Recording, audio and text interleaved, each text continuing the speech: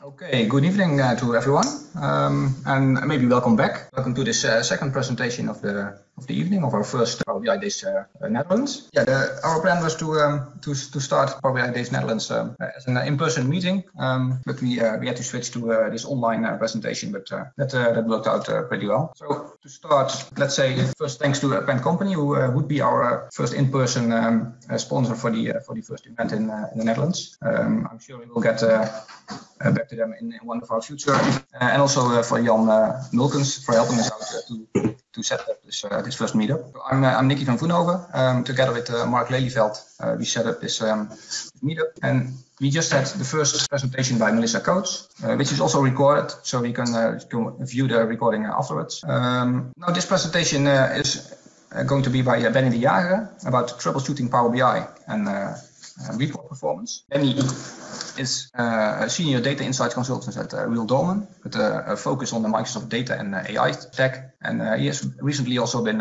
awarded the MVP as a Microsoft data platform MVP. So welcome, Benni. Thanks. So let me just say that I'm really happy to see sessions kicking off for Power BI Days in Netherlands as well. And then I am really looking forward to getting this show on the road. I have to say that I've been having issues in the session with Melissa with audio, so I am hoping that everything holds up. But in any case, let's get started. Let me just get started by adding a few more things. If you want to reach out to me via the social channels, you can reach out to me via the social handles that I've included there. But other than that, doing things for a company called Real Dolman. I also do things in a user group in Belgium called Data Minds. We do user group evenings, all sorts of things, and I really enjoy doing that. And then that's also what got me into speaking as well, and it's been fun as well. But most importantly, and I think Mark will definitely agree with me on that, is the last bullet point, and it's say no to pie charts. I really can't emphasize enough that we shouldn't keep using pie charts wherever we see it fit. But let me kick off in the session. If there's any questions, I'll try to keep some space for questions as well. But I tend to talk a lot during sessions, but I will definitely try to keep room for questions as well. If you have any more questions afterwards, just reach out to me through the social channels, and I'll happily help you out. But what do I have outlined for you today as a session objective? What do I want you to take home? Well, do I want you to take with you out of the session is how you can start for yourself to start pinpointing common causes in performance issues. And mainly it's finding those issues is one thing, but how you can avoid those issues from occurring, how you can prevent those things is even better. So mainly I want to make sure that you can have a set of techniques, a set of best practices with you as well, to try and keep those things from happening, because that will end up you saving, not having to put effort into those kind of things, and you can focus on other more fun, more interesting things. Although I do have to say that investigating, going all Sherlock Holmes on performance issues, I do really like that from time to time. But what this isn't, and this is very important as well, this is not a DAX performance deep dive. If you're looking for a session like this, I really encourage you to go look for sessions by Marco Russo or Alberto Ferrari. There's webinars out there, there's articles out there, and they can really help you get a look at DAX and what you can do with it and how you can really go further into it. But why on earth should we actually even bother looking at performance troubleshooting? Well, the thing is, it's really simple, because no one likes to wait. For instance, I get annoyed if I have to look at a loading screen for more than 10, 15 seconds for something. So I really dislike waiting on anything. And Power BI is not an exception to that. There is something, well, there is some leeway in what kind of wait times that we have, but in general, it's not fun. And also, I've used this in the past as well, is the fact that if you use works on my machine as an excuse, that is the most invalid of replies that you can ever have, because there is a big difference in what kind of machine that a user is using to consume your report, whether he's doing it on the Power BI desktop file, whether he's doing it through a browser, whichever browser he uses or they use, or if they are using a mobile application. Those things really vary on how they're consuming their report. But if we'd have to say that what is performance troubleshooting exactly? Well, it is, you can actually go out and divide it to a very scientific formula, meaning that it's science, meaning knowing what you have to do, and then art, meaning that, well, how you should do it and having a certain flair of it. And then the last part is not to be neglected, because sometimes it's just sheer dumb luck. You cannot know everything that's possible root cause for performance issues. You cannot know everything. You cannot train everything. So you will have to look for certain things. You will have to bing some things, and that's not a problem. We keep learning every single day, and that is why it is really important to not underestimate the luck part of going into troubleshooting Power BI report performance. But it is also very important to keep in mind context and baseline. And what do I mean with that is the fact that what kind of report are we looking at? Are we looking at a report that's based on a data set that has about 85 million rows in transactional data? Or are we looking at a report that has an Excel file with 25 records in it? It is, what are we looking at? How much data is in the data model? How and what are we doing with it? And the other thing is baseline as well. What are the expectations? Are they expecting it to be done in 2 seconds, or are they aware of the fact that it's a lot of data in the data model, and they are okay with waiting 5 to 10 seconds, or for instance? So those are things that are really important to keep in mind as well. So I'm a consultant. That means that I do end up at different clients, and some of those assignments that I do with clients are really short, meaning that they're 2, 3, 4 days. So typically, whenever I need to start doing assignments like these, I try to go for quick wins on reports that are heavily used. So I go in and look at the Power BI activity log to see what are the reports that are used most commonly, and then where could I be getting some quick wins. And how you can go for quick wins is partially where I'm getting at in this session as well. Because getting those quick wins will get you trust with your customer, with your end user, and it's all about trust, because those people trust you to invest time into something, to look things up for them. And if there's no trust, well, you can pretty much not get anywhere with results.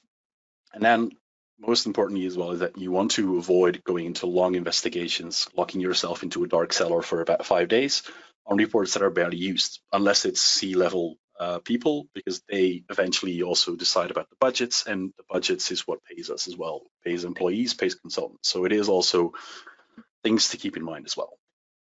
But as I said, I am a consultant, and this is my go-to answer. It is the most annoying of answers, but it is, most of the time, it is actually what it boils down to.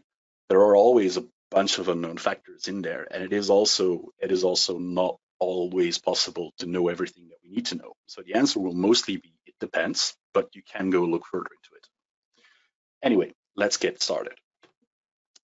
The thing is that there is something that we need to know before we get started on troubleshooting Power BI report performance. There is something that we need to be aware of, and that is this thing called noisy neighbor. And a noisy neighbor is a phrase, I'm sorry for the dog outside that's barking, but there is this thing called noisy neighbor, which is effectively just this right now. And that is this thing that most of us are running on shared capacity, meaning that we have a Power BI account and that has a pro subscription, and we use capacity that is shared. Because, for instance, my organization has pro licenses, and Mark's organization has pro licenses as well, and Nikki's organization, well, they have premium, but they'll have pro as well. And all of us are using the same infrastructure, the same capacity. So let's say, for instance, that all 3 of us are doing big operations at the same time. There will be a heavier load on that capacity. Will it be a noticeable effect? Well, if it's only the 3 of us, then probably not. But if it's more, if it's a lot of people that are doing the same things as well, then it's possible that there will be an effect on that capacity. The main thing that you need to understand for this is that it's nearly impossible to benchmark exactly to the millisecond with shared capacity. Even with premium capacity and dedicated capacity, that is nearly impossible. So it is always going to be a factor and some margin that you can trust when benchmarking things. But shared capacity also means that it is a blessing and a curse, because the thing is that we don't need to think about a lot of things, because everything that the shared capacity does for us in handling things like model management, etc., which is also being done in premium capacity, but handling things like we need more load, and then if we add more users, and let's say that we add 50 more users, and they all start putting in reports that go to their personal data set size. We don't need to worry about any of those things. Let's say that if we do have premium capacity, well, we have premium capacity for a limited amount of data set size, and then we can go over it, but there can only be a limited amount of data set sizes that can be in the memory. So that is a blessing and a curse.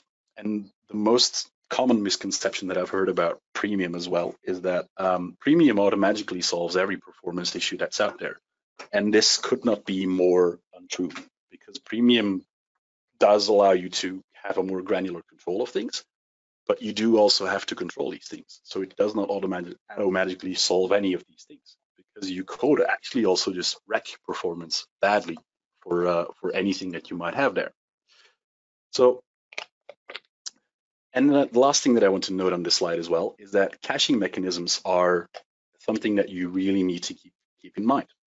Because let's say that we have a data set and we're doing something, we're browsing and consuming a report.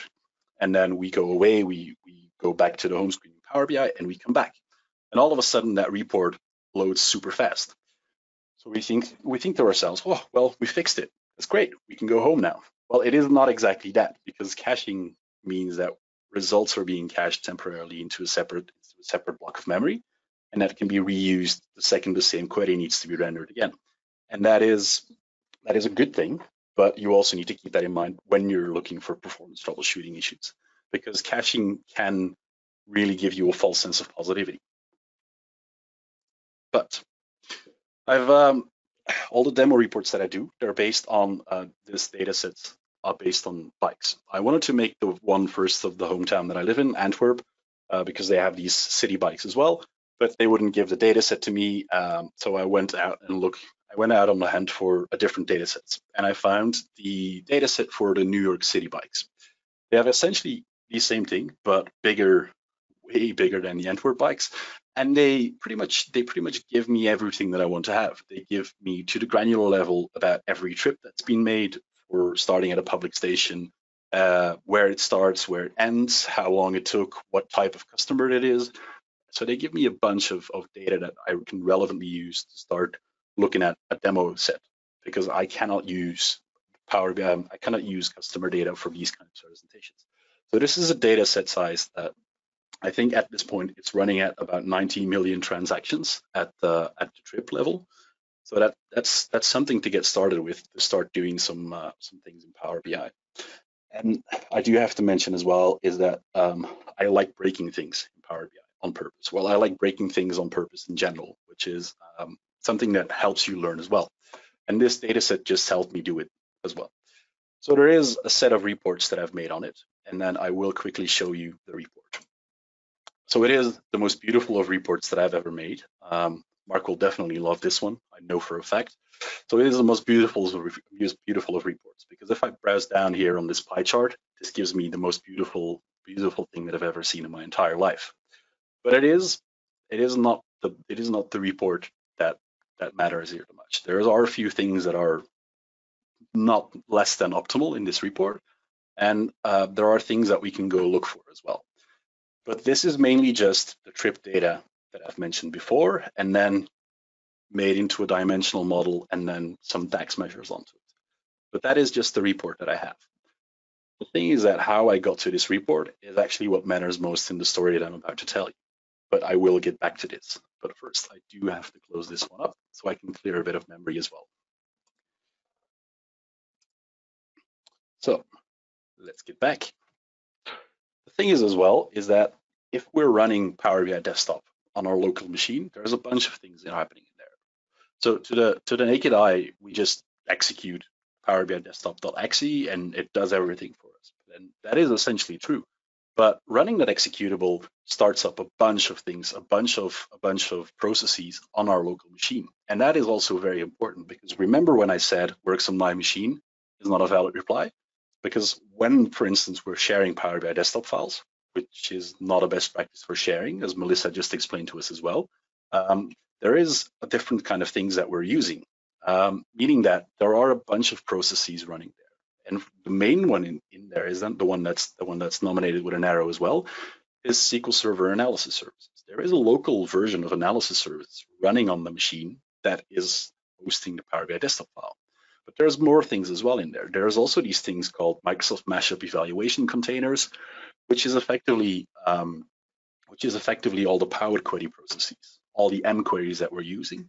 They are also being executed on the local machine when we're running Power BI files. And then this one as well is the coolest one, because I had never thought of this one to happen as well. That is, all these things, these browser subprocesses, they are visual rendering of your visuals. So the rendering of the visuals also triggers a bunch of these processes. And then the thing that we do have to realize in this entire thing is that as soon as I upload this file, a bunch of this is going away from the local machines that we're using it. So the SQL Server Analysis Services, well, that's being hosted in shared capacity or dedicated capacity. The Power queries as well, they're also being executed there. Maybe a bit of them will be executed in query folding towards the database service, but that's not the question here. The thing is that those browser subprocesses, they are executed on the local machine of the user consuming your report. And that is where the choice of browser, the choice of machine comes into play as well, because that can have a very big effect on what we're doing with the report performance that we have. So that is something to very much keep an eye on as well. But how to get started with these things, how to get started with troubleshooting Power BI report performance has become a lot easier, because there was this functionality introduced in May 2019, which is the Performance Analyzer pane. It went public in May 2019, and it is pretty much just a flight recorder for all the operations that we have. Meaning that if we're more old school in SQL Server, it is like Profiler. There's a big debate going on about Profiler and team extended events, but this is essentially a bit like Profiler. You just start it up, and it lists every single operation that you have done. And then it gives you some information about execution times, and it allows you to export those things, and it also allows you to quickly see what's going on underneath there. And then the screenshot that I'm showing there is by this time is ridiculously aged in a year time, because there's a bunch of ribbon updates and Power BI desktop updates that have a new look and feel to the entire thing. But I will just show it to you as well. So the thing is that when I go to a Power BI file, it is essentially the same report that I was showing just now. And I've intentionally put in a blank page here because it is very important to know this thing as well. Because the Power BI Performance Analyzer pane kicks off after you started it. So the second I open my report like I just did before, all of those queries that have been visualized will have already been loaded once, meaning that the second I hit the Performance Analyzer pane, I will be hitting cache for some of those things, which is not the thing that I want to do. I want the worst case scenario. So I want to know what the worst case scenario can be, what the worst loading time can be for all of those different kinds of visuals. So how do we get started with our Performance Analyzer pane? Meaning that it's essentially still the same thing, but it's located under the View tab. So if you're running another ribbon or whatever, it is still the same thing. It just looks a bit different, but it is still located under the View tab, and then you can have the Sling Slicer button. And if you click that, a new panel pops up. No, sorry, not the Sling Slicer panel. The Performance Analyzer panel pops up. And the button Start Recording is what we need to click before doing anything else. So the second we start recording, this will now log every action that's going to occur. So if and when I go to a new tab, to another tab in my report, a bunch of things is going to happen. So there is all of those tiles that are in there, all of the visuals that I have in there, they're all rendering. And this is kind of cool because this effectively allows me to look at what's happening. And the overly detailed matrix is done on purpose so that there's something in there that runs for a very long time.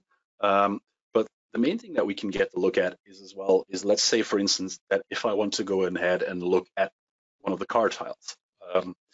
One of the car tiles gives me three types of times that it's been waiting on. It gives me a wait time for a DAX query, it gives me a wait time for a visual display, and it gives me a wait time for other. And those are three very unique things that we do need to keep into account. Because the DAX query is when it's getting data from the model, when it's doing transformations inside the formula engine, all those kind of things. That's how long it takes for getting the data from the model, getting it into the right shape, and returning it to the visual. So 230 milliseconds is not that bad. And then it took me 19 milliseconds to render the visual display, which is, well, it's a card visual with a background on it, which is not that bad. But it spent almost 2 seconds waiting on other.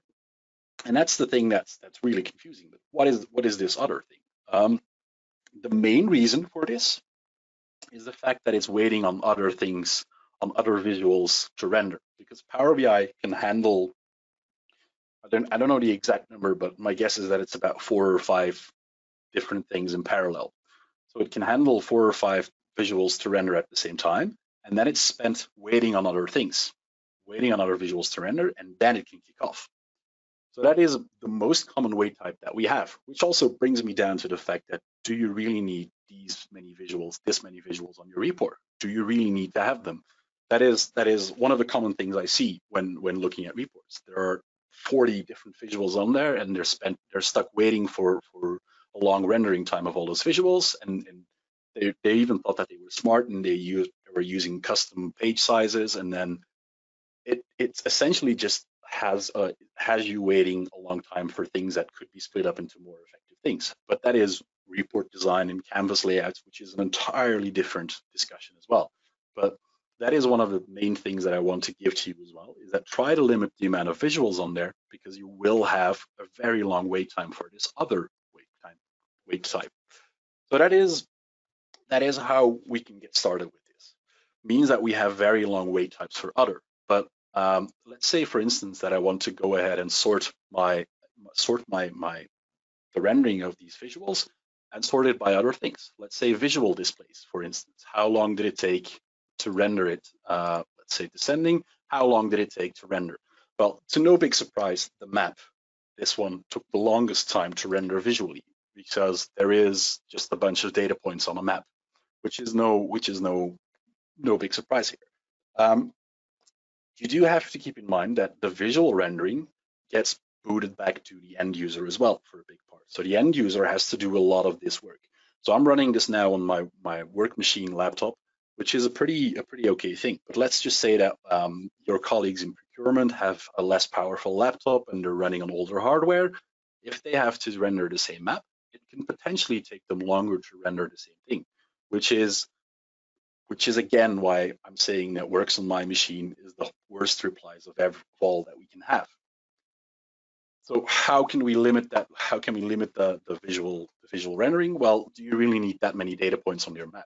Can we not look at heat maps, for instance, and have less rendering times and those things?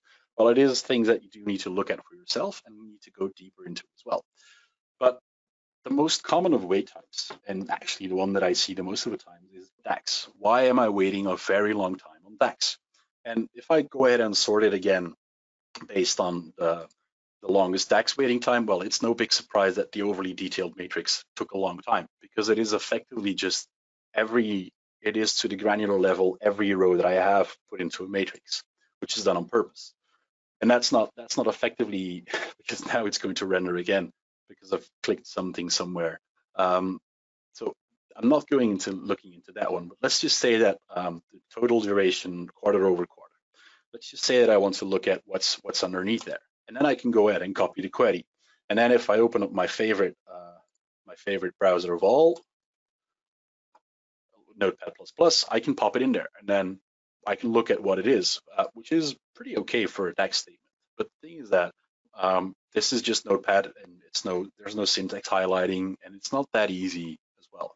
There's other tools out there that we can use, and this is where it gets really cool, because we had a webinar 2 weeks ago, I think, from Christian Wade about where they're going at with enterprise grade things for Power BI. And one of the things they mentioned is that they're looking at integrating things with Power BI as well. But one of the tools that I've been using for this for a very long time is DAX Studio. And DAX Studio is a tool that's been made by Darren Gospel, I think, and he's an Australian MVP, and he put a lot of effort into this. But you'll probably know it because Marco Russo and Alberto Ferrari, they are heavily invested into this as well. But it is an amazing tool because we can just connect to any Power BI model that's open on our local machine. So for instance, now we have this Power BI report file that I have open for me. So I can connect to that model and I can go ahead and look at all the tables that I've got in there and whatever fields that I have in there. And then I can also go ahead and look at my measures and all the things that I've got defined. So I can also go ahead and look at how is this measure, how is this DAX measure, how does it relate to what I have in my model? And that is something that it is a slippery slope to go in because it is very hard to master DAX, and effectively going for how it all ties together is not the easiest of things. And again, if you want to go deeper into that, I highly recommend you go look at SQLBI.com or raricat.com from Reza. There is a bunch of community content out there that can help you get started on troubleshooting in DAX specifically. But the main thing what I do with DAX Studio to get started is, well, the first and foremost thing is that I heavily use the clear cache button because we want to avoid hitting the cache where we have it. But the main thing why I use this as well is looking at this thing called server timings. Because server timings gives me an idea of how my query is performing against my data model. Is my data model sufficient for being able to handle the request that DAX measure is sending, or is a lot of the things done on the fly, meaning that are a lot of the things being taken out of the formula, out of the storage engine, out of the data model, and then a lot of operations being done on there in memory on the fly, because that's a very important thing to keep in mind when you're looking at DAX measures as well. But as soon as I've cleared my cache and I've made sure that server timings are enabled, I can go ahead and run my query. And this will give me the same result that I had, meaning that the result that also came back in my tile. But the main thing that I want to go look at here now is these two things, because there is a bunch of things happening in here. There's a bunch of things happening in there that are SQL-like kind of queries, which allows to give you some level of detail what's been doing. But the most important thing that we're looking at are these two things, meaning that we're looking at this thing called FE and SE, because that is what effectively tells me if it's doing the majority of my work on SE, that means that my data model is sufficient. My data model can handle a request that's being sent. If the majority of the work is being shifted to FE, that means that there's a lot of complex DAX being done. And complex DAX does not always have to be complex, because that is actually the second thing that I really want you to bear in mind as well, is that DAX does not have to be complex. There is a lot of people that write complex DAX doing a lot of things in calculated columns and then calculated tables and variables that can actually also be done in the model. And if we're doing them in the model, probably our model will get bigger, but it is also optimized for output because we're allowing the engine to do its proper work. But that is the main thing that I want to show you for DAX Studio. You can go really deep into this, but again, go look up what they have, what the SQLBI.com guys have on this topic, because they have some very interesting content that can help you get started with this as well. But to get started, look at these things, FE and ST, and formula engine and storage engine. Try to get as much going on the storage engine as you can. So back to the drawing board. There is a bunch of tools that I use out there as well. So the tools that I've just shown you are Performance Analyzer, Pane, and DAX Studio. They are the tools that I use quite common, but there are 3 more that I use very, very frequently. And actually the one that I use the most is this thing called Vertipack Analyzer. And Vertipack Analyzer is included in DAX Studio these days, but I'm a bit old school. I just prefer opening up the Excel file and looking at it because it gives me a bit more level of detail that I want to have. But what Vertipack Analyzer does, it is effectively just a Power Pivot model, and that Power Pivot model connects to the internals of my Power BI desktop file or my tabular model, and it gives me a bunch of metadata, and that's the metadata that I can look at to start analyzing my models, to start looking at, is my model actually properly done? Because by now you're understanding where I'm getting at, meaning that I'm going at fix the model, because that is the most important thing. So let's say, for instance, that if I go ahead and open up one of these files that I've made beforehand, this just gives me a really a really well put overview of everything that I've got inside my model. And then by opening this up right here on the screen, there's a few things that trigger me very, very badly from right from the start, but we'll get into that as well later on.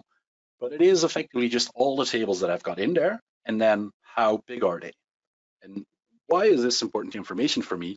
Well, this is effectively the thing about size, because size is a very important aspect in Power BI as well, because it is quite clear that the second you have the data set size is smaller, the less time it will take to start scanning your entire data set.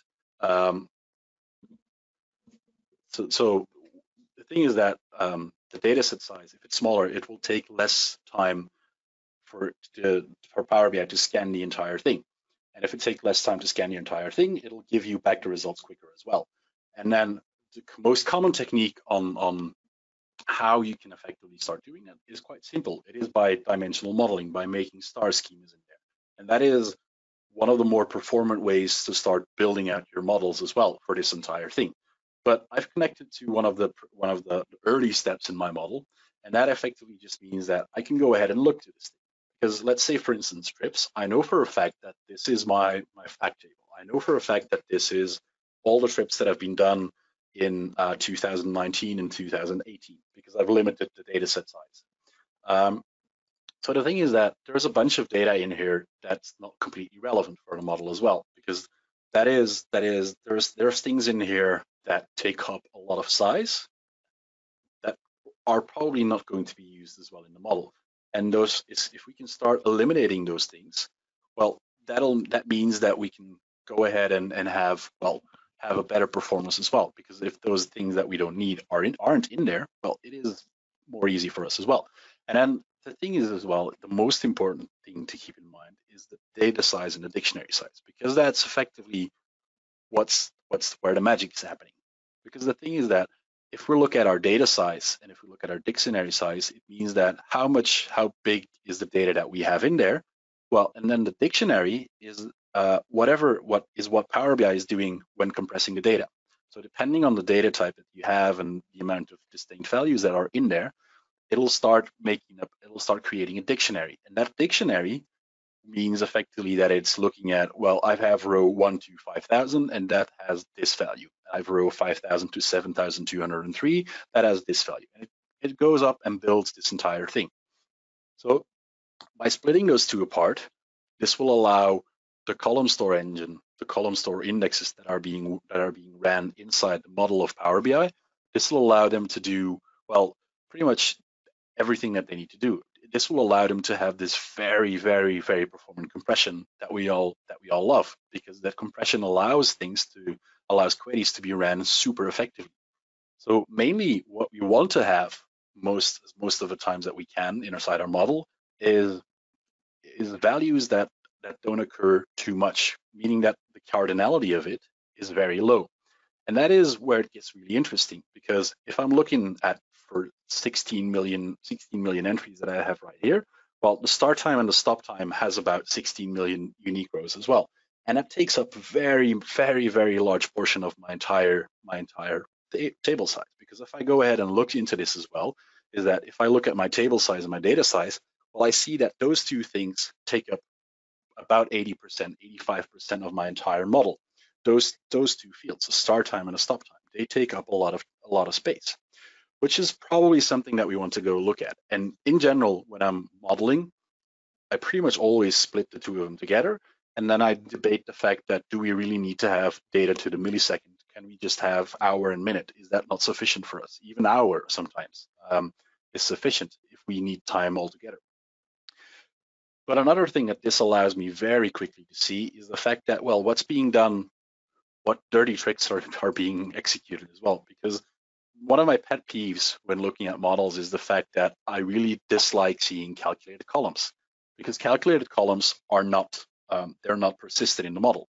They're always added on top of the model that's been made, and then those calculations get done every single time data needs to be rendered. data is not hitting the data is not coming from cache, and that is it is less efficient, and it really blows up your model as well. And I see a bunch of these things, a bunch of these calculated columns in here as well, and they are effectively just coming from the out-of-date time set, which is one of the other things that I really advise you to not do as well. But I really need to get back to another tool as well, because there is one more tool that I want to show you, and this will become very important in the future, because there are things happening with the Power BI desktop file as well. Ever since the March release, there's been a preview added as well. So if you go ahead and go to our options and settings, go to options, there is this thing in the preview screen, where you can go ahead and look at these kind of things. And there is this thing called store data sets using enhanced metadata format. And before I go any further on this, please do not do this with your critical production data sets and reports. Please do not do this. Always make sure that you have a backup of these things. Always make sure that it's not mission critical. But if you want to test this out, enable the ribbon, enable the thing, and then just go ahead and go further with it. Because what is this doing in the backend? It's making sure that the data that's in there is getting the metadata is persisted in a more stable way. And because it's persisted in a more stable way, this also allows us to use external tools to start editing things within Power BI. That's where it gets really cool, because in the past, I was using a tool called Tabular Editor, which is a tool developed by a Danish MVP called Daniel Otke. And I've been using it to develop tabular models for about 1.5 to 2 years now.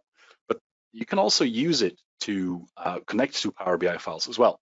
So we can do that the same thing by opening up from a local instance, and it will connect to the same report that I have as well. It will connect to this thing as well.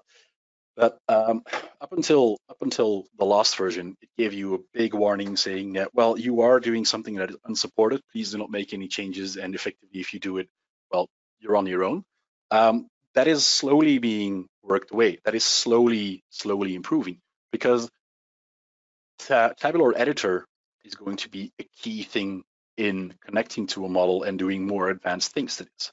But the main reason why, for now, I'm still using this for Power BI is because you have this thing called a best practice analyzer. And what this does is that it runs a bunch of sets and checks, and it gives you back a checklist, and it gives you back a report of what violations you might have. And then in Tabular Model, you can just create a fixed script. You can generate a fixed script and execute that instantly as well. I have not tested it fully yet in Power BI, but I'm assuming that it will be done, but it will be getting there as well in the future. So I will just add a new file as well to make sure that I've got everything in there that I need to run for now. So I'm using the standard file that Daniel provides on his website as well, and there's a bunch of checks being done there. Meaning, for instance, are there format strings configured for measures that are out there? Is the summarization property set for numeric columns? Those kind of things. Not all of them have to do with performance issues as well, but they are general things that you can keep an eye on as well. And if you don't agree with any of these rules, with some of these rules, that's not a big problem. They are all based in JSON, and you can just make your own rules. And that's effectively what you should be doing as well, is that you should be thinking with your colleagues and your organization about what's important for us. And if you go ahead and make these rules and get them added into a JSON file, well, you can effectively just connect to any model that we have. So it's the same model that I've connected to before. It's everything that I've got in there. Well, it is the fact that I can just run this best practice analyzer, and it gives me an entire list of, well, what are the violations on the rules that I've made. And that is something very cool, because by using the Vertipack analyzer and this one, I can have an overview of what's being done in a model in 5 minutes or less, because that is what I always do before going into a report that someone else made. I load up these two tools, I check what's inside the model, what's running against my set of best practices, and then I can go ahead and start doing some quick wins, because that's what I said very much in the beginning as well, is when we're going for those kind of quick wins, this allows us to do some very quick things as well, because this instantaneously gives us a list of things that they can go ahead and fix. And while they're going ahead and fixing those things, we can dig deeper into other things, going into more advanced things that need some context and need some information. The thing that springs to mind as well is that I forgot to explain to you how you can connect it to your model, which is also a very important thing, because it is a power pivot model for VertiPack Analyzer, and that power pivot model connects to the local machine. So all we have to do is just going to our power pivot model and making sure that we can edit the data source information that's out there. So we can go ahead and connect to my local host instance, which is localhost and then a port number. But how can we go ahead and find out the port number? Well, the most easy way that I can tell you now is just look at DAX Studio, because it has it effectively just here. It has it underneath in the service bar, meaning that it is connecting to localhost 51388. So if I go ahead and do that as well, so 51388, and then connect it to the catalog that's just out there for me, that's everything that I need to do. I just need to close it off and refresh my data, and I can look at all the data that's inside there. DAX Studio allows for a less cumbersome way to connect to this, but like I said, at this point, there's not the level of detail that you can have inside of DAX Studio that you can have in the Excel file. So for now, I'm sticking with the Excel file, and when it gets updated, I'll go there as well. But for now, this is for me the most important thing. But the combination of these things, these 4 tools that I mentioned just now, is pretty much whatever I do once I start looking at these things. What's the performance analyzer pain? What kind of visual is giving me issues? DAX Studio, how is this hitting my storage in cache? Is my model sufficient? Using VertiPack Analyzer or DAX Studio VertiPack Analyzer to go, well, what's my model? What's the internals? And then using that tabular editor as well to go ahead and look at, are best practices being followed? So in the future, I will be using tabular editor as well to go and do some advanced scripting, to go generate things as well for me to do more advanced things as well. And I've included a link at the end of the presentation to Power BI.tips, because they're doing a series right now as we speak about using tabular editor. And this will become very, very important. I highly recommend you go look at that. But there are other tools out there that I do use as well. They depend on the scenario and where I'm at, and the fact that can I install custom software on the laptop that I'm using there, because this is not always the case. There are effectively customers that that do not allow me to install custom software, and then it is some way of hacking things with making it a portable application or smuggling an Excel file on there, but it is not always the case. So I have to improvise, adapt, and overcome sometimes to get where I need to be. But the main thing is that this is how we can effectively just go ahead and get started with things. The main thing that I do want to give to you as well is that, well, what do we need to avoid? What is the thing that we need to look at to avoid these kind of things? Well, and it is just simple 3 golden rules that we can get started with. That is, if we're going to look at data, if we're going to transform data, which we always do, because when we're going from flat files or a flat table towards the star schema, there will always be transformations. Try to do it as early on as you can in the flow. If you've got a data warehouse, great, do it in the data warehouse. If you do not have a data warehouse, well, there's always Power Query, there's data flows that we can use, there's all sorts of things. But at the very least, try to get it persisted inside your model, meaning do not use calculated columns, because they kill performance very, very badly. But also the fact is that if you're doing transformations, well, you pretty much want to do them only once, because if we're looking at transformations that's being done inside the data warehouse load, and then we're changing them again in Power Query, and then we've changed our mind and we're changing them again in the calculated column, well, that's 3 times the data is being picked up, and 3 times the data has to be manipulated, which can be done very more efficiently. Which boils down to the third point as well, is that, well, if you're doing those kind of transformations, you mainly want to make sure that they're being done smart, efficient, once. And that is the very important thing about doing anything with your data model. Because the main thing as well is, for your data model, it is that data types really do matter.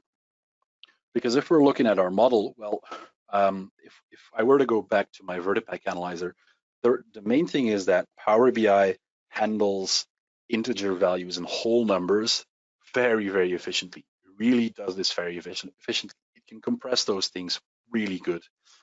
And it is something that you always want to be striving for. Or another example is that if we're using decimal numbers, do you really need to have 6 decimal numbers behind the decimal point. Is that really required? Because all of these things, all of these extra numbers that you have will only just increase the number of unique values that you have, and every unique value has to be stored once at least, and cannot be optimized inside that dictionary. So it is thinking about these kind of data types that really gives you a very big edge, and I will show you in a minute as well where I'm going with this as well.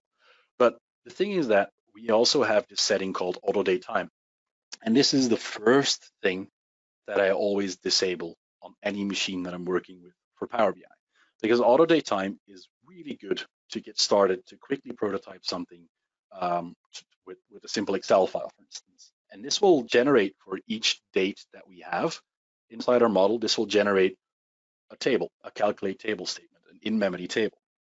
But this will generate this for the minimum value to the maximum value. And let's say that we have 40 or 50 dates inside our model. Well, it takes the minimum and the maximum of those 40 to 50 dates, and it generates a table for each and every one of them. So I've had the worst scenario that I've encountered was a customer where I had 215 dates, and they had a data warehouse that defaulted to the date is unknown. So it was January 1st, 1900, and they had a default value for the date is yet to be defined, and that was 2099 December 31st. So that effectively just generated 200 years to the date level for 215 of those things. And that really blew up the model completely. So by disabling that feature and by just using a simple persistent date, I got the model down by 70% by just one swift change, which is something that you really need to be aware of, because this can really kill whatever you have. And then also the thing is that how much and how many of these column and rows are effectively being used? Is all the data in there that we have, is that effectively, do we need it? Can we kill off some of those columns because they're not used? And the most common example that I can give you is the fact that, well, let's say that we have a unique identifier in there or something, or a primary key of a table. Well, if it's not being used to build a relationship, you really want to get that out of there, because if it's not being used inside a relationship or inside a calculation, it's just eating data set size. And because it's a unique key, it'll also not compress, because it is one entry per row that you have. So for instance, the fact table that I had, the big one has 90 million rows. Well, it is 90 million times this unique value. And that is data that's never been used. So throwing that out really can give you a big chunk of data set size back. So why am I hammering on this thing for modeling as well, is that I will show you just now as well, is that by getting the model size down, this will allow the Power BI engine to really effectively look at what data is in there. It allows you to do it quicker as well. The thing is as well is that a star schema design is optimized for Power BI. Star schemas, Power BI thrives on them, which is very important for this as well. And then most importantly is that whenever we're doing more complex DAX, it can usually, I'm saying usually, not all of the time, it can usually be really simplified by having a star schema behind it. And then that is something that I really want to give to you as well, is that look at star schema modeling, look at dimension modeling, because it'll really help you to up your game in Power BI. But let's get back to why I keep saying this. So I have the data set size of my report that I've been showing you. Well, it is what I'm looking at. So I've started off with a base file, and this base file has a base size of about 950 megabytes. Well, this is based on CSV files. I'm not saying that it's good to have that many CSV files in there, but this is based on about 3.7 gigabytes. So by just reading in the base file and not having any of the data types properly set, I can have a compression of about 3 times, which is good, but it's not properly what I want to be looking at. So if I take it a step further and go ahead and look at, well, what is the data types? If I set things to integer values, whole numbers, decimal numbers, and all those kind of things, well, it shaves off a big chunk as well, which is good, because this will allow me to keep going. And then looking further on, well, where am I looking at is, well, let's keep digging on. Let's keep digging towards data set sizes, and let's disable that auto date time setting. well, this shaves off another 80 megabytes as well, which is really good. So I'm getting somewhere. And then again, let's just keep working. Let's eliminate a bunch of these things that I'm not using. Okay, well, so I've effectively been able to skip about 40% of my data set size by just changing data types, removing automatic date times, and removing removing unused columns in there. So I went down to 550 megabytes or 3.7 gigabytes of CSV files, which is good. But then let's look at the big change, which is star schemas. So this one went down to 160 megabytes. 160 megabytes coming from 950 megabytes in a base file coming from 3.7 gigabytes is a very big change. And that is where we're looking at as well.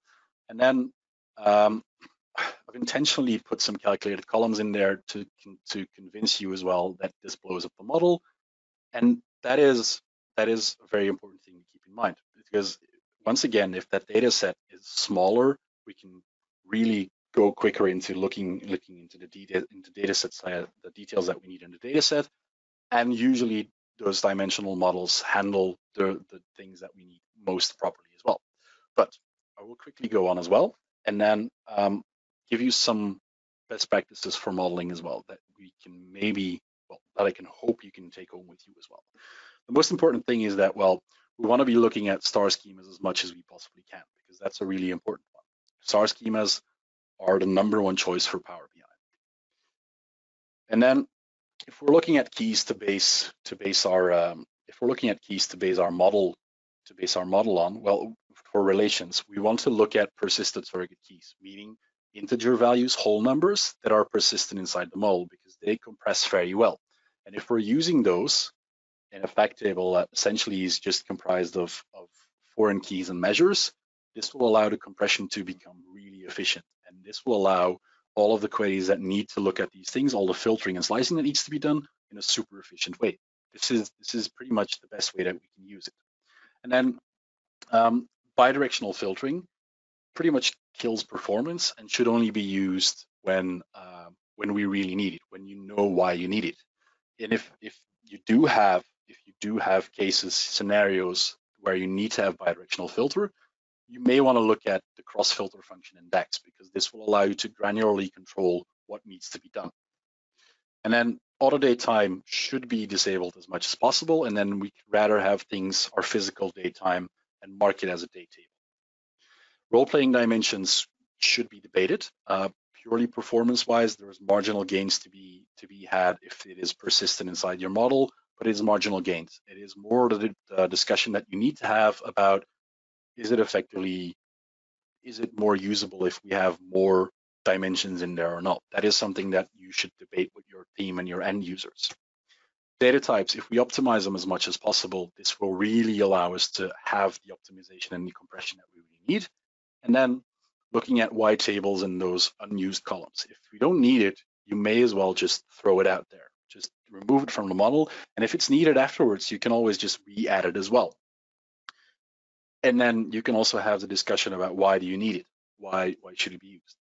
It is very tempting to just throw everything in there, and then you don't have to make any more changes if people need something else. It is very, very tempting.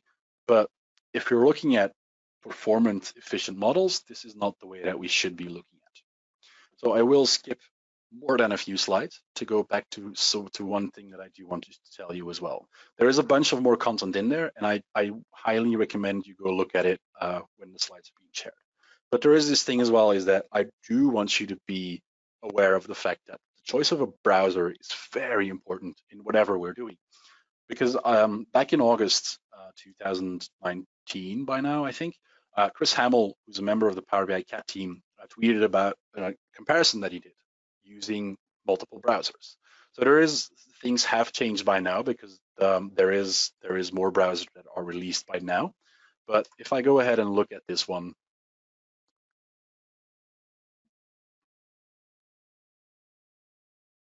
he makes a comparison between EdgeDev, the Chromium-based browser, and Edge.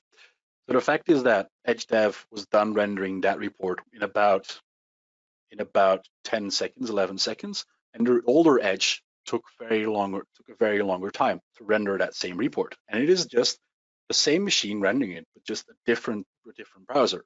And there is a difference of about 20 seconds on this visually intensive report, agreed, but there is a big difference in there as well.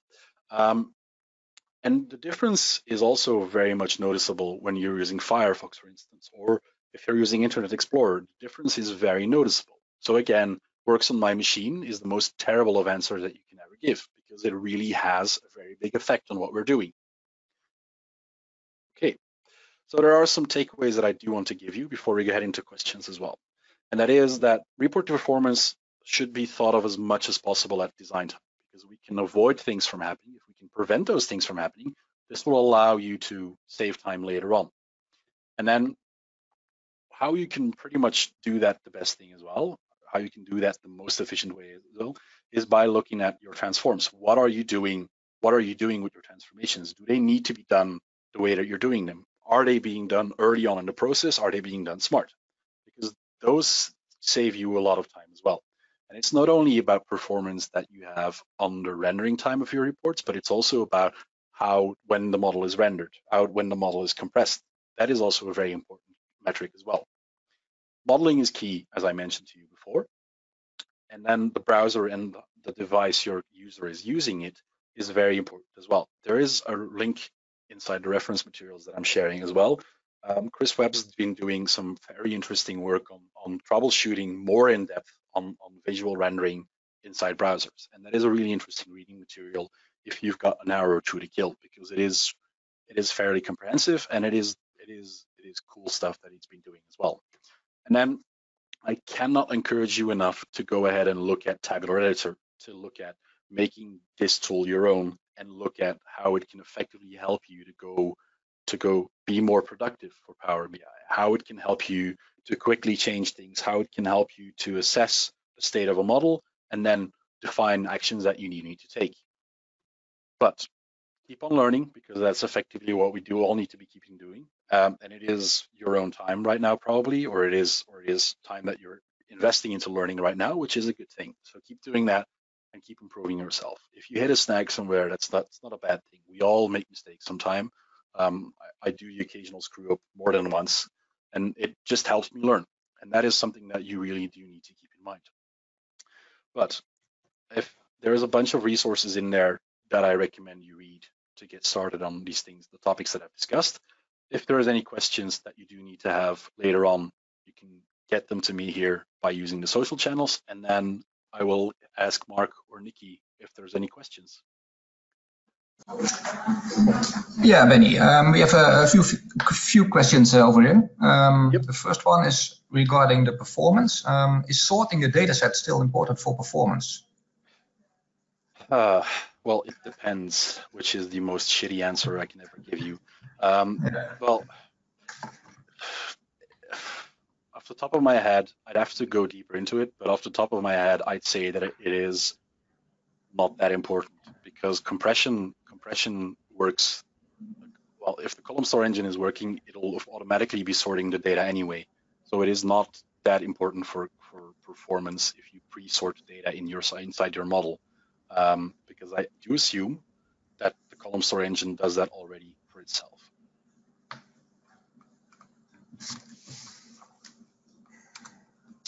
Yeah, okay, thanks. And there's one more. You were showing the difference between the models with the Vertex analyzer, between the CSV files you loaded into Power BI Desktop. It might be a bit more elaborated question. Can you show the data model difference between the version 4 and 5? That's where you make that a star schema. So how you did it exactly, actually? Well, I can. Well, I'll effectively just show you the Power BI Desktop file as well, the modeling file. Meaning that it is just, this is a really simple one, because it's just a simple star schema, which is whatever we need to have. But it starts off from having these big CSV files that come in with references to a few things like station information, and that's it, I think.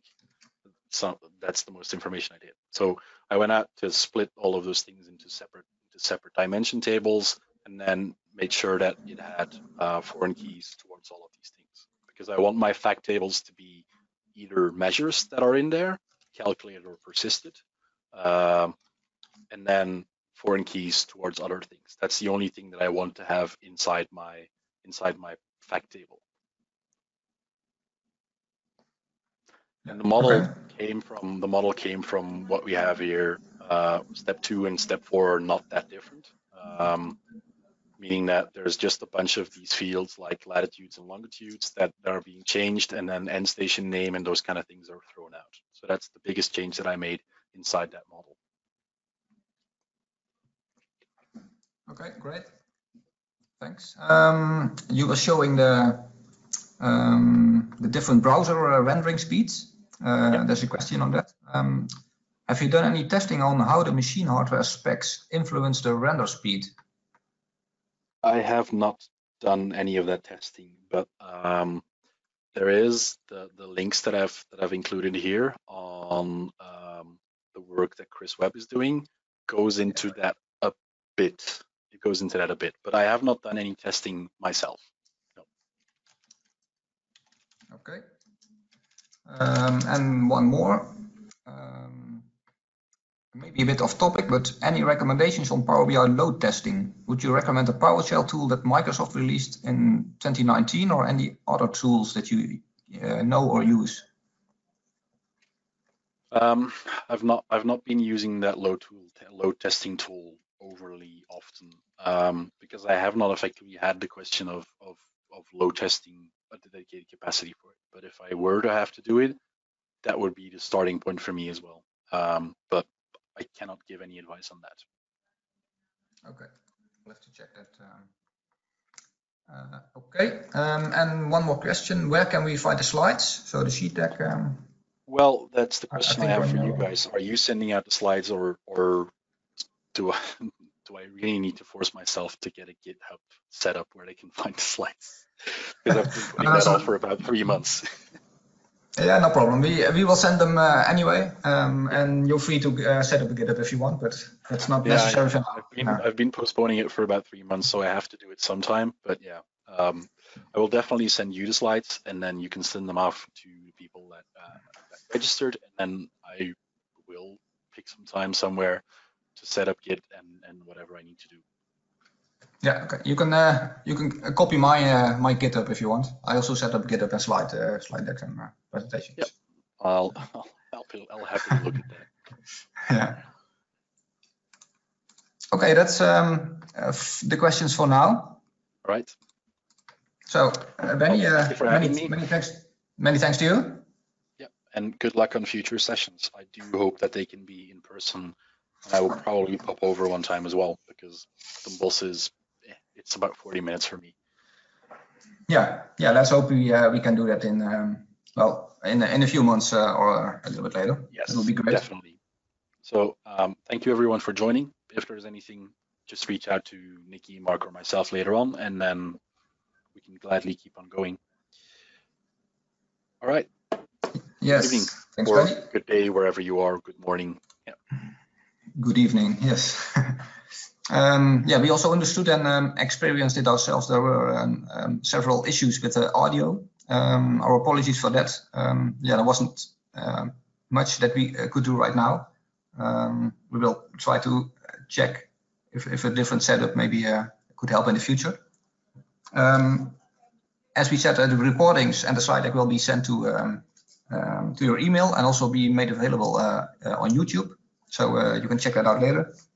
And check out powerbidays.com for any future events. You can sign up to the mailing list and check our Twitter, Power BI Days NL, for any updates on that.